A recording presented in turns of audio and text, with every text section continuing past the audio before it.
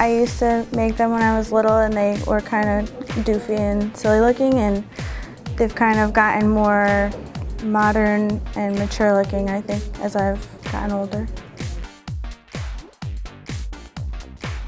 I make my collages by just cutting out little things I see in magazines and pictures and gluing them all together. There's a lot of layering that goes into it. I'll kind of like cut things out and put it a certain way until I think it looks nice, and I'll keep going until I just kind of feel like it looks how it's supposed to look.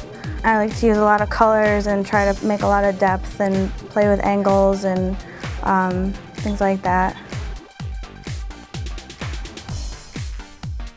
Well, I sometimes make collages with specific people in mind, like friends and family, and I'll kind of focus on their interests and try to make it revolve around that. Other times I'll try to pick interesting color schemes and kind of go with that.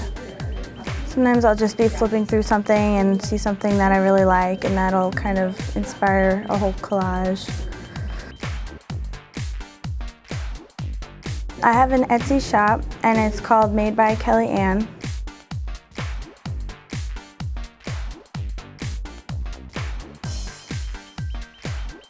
My name is Kelly Gimbert, and I am a raw artist.